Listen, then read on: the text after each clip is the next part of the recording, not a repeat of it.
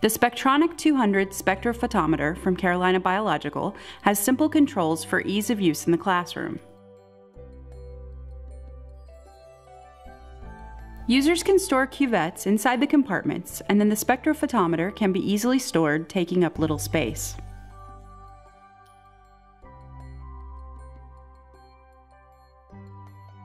The Spectronic 200 connects the numerical value for each wavelength as a color and can quickly test all wavelengths with the auto zero function. The information can then be easily stored on a USB drive, saving valuable classroom time.